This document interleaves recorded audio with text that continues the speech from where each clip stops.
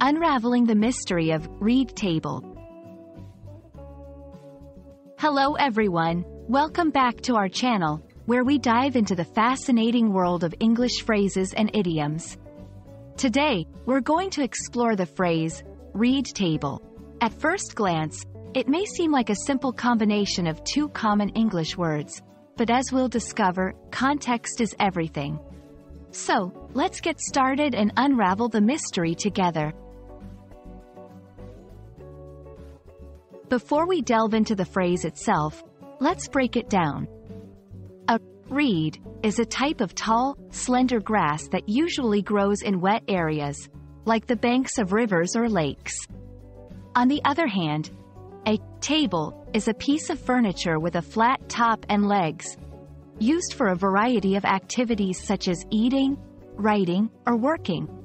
When we combine these words, the direct meaning seems to be a table made of reeds. However, is there more to this phrase? Let's find out. In a literal sense, a reed table could refer to a table crafted from reeds, possibly a traditional or artisanal piece of furniture.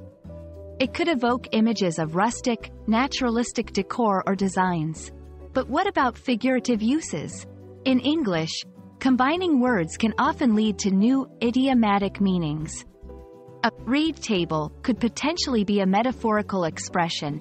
However, as of our latest knowledge, it is not recognized as an established idiom or metaphor in English. So, if you come across this phrase, it's likely being used in a creative or descriptive way, specific to the context it's found in.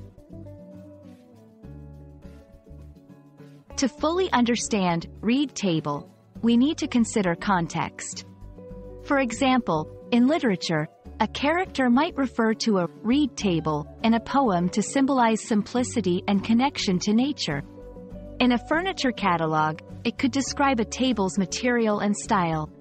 Without context, the meaning of reed table remains ambiguous.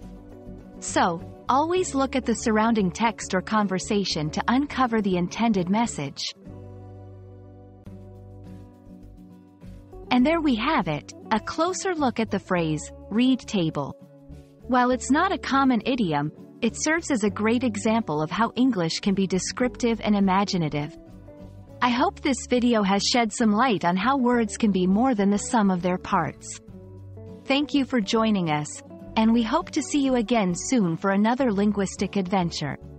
Keep exploring the beauty of English with us, and remember, context will often guide you to understanding. Happy learning!